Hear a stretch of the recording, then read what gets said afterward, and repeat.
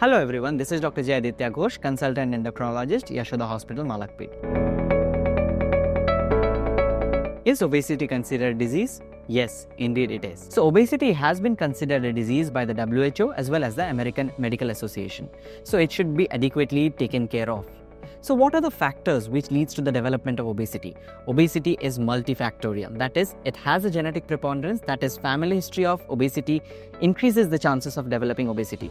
The other factors like psychogenic factors like depression, stress also leads to the development of obesity. Whereas lifestyle plays an important role in the development of obesity. So what do you mean by lifestyle? It includes sedentary lifestyle, it includes poor dietary patterns, that is having junk food more, having increased carbohydrate intake and less of exercises. So all these leads to the development of obesity.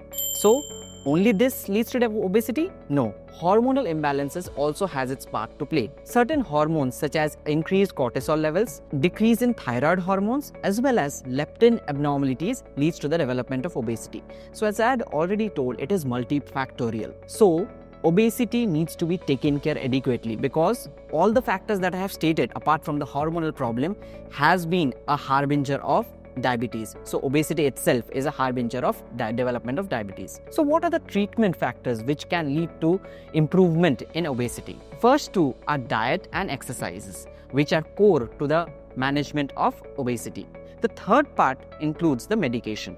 So in diet, it is similar to diabetic patients, that is, which should decrease the carbohydrate content.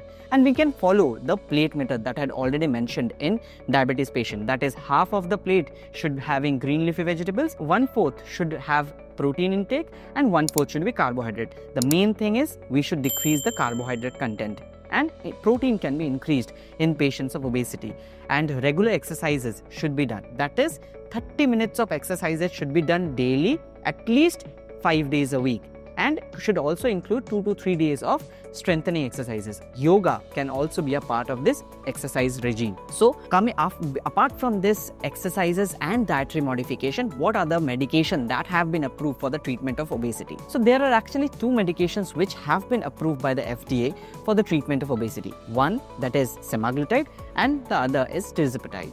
Both these are injectable medication, once weekly injections. The semaglutide injection is popularly known as Ozempic or Wegovy, and the tirzepatide injection is known as Mounjaro popularly. So both these injections lead to significant weight loss around 10 to 20% depending upon the doses and varies from person to person if taken for a duration of around 3 to 6 months minimum. But there are certain side effects such as GI side effects are the most common side effect, that is nausea, vomiting, loose motions can be seen in patients, and therefore these medications should be taken strictly under the guidance of an endocrinologist. So if you are having obesity, you should not neglect it as it can lead to far-fetched complications in the form of diabetes, cardiac problems and multi other problems in the liver as well. So we should adequately treat it and it should be adequately given importance. And if you finding any of these features of obesity, then you can consult me at Yashoda Hospital, Malakpet. Thank you. Like, comment, and subscribe for more health updates.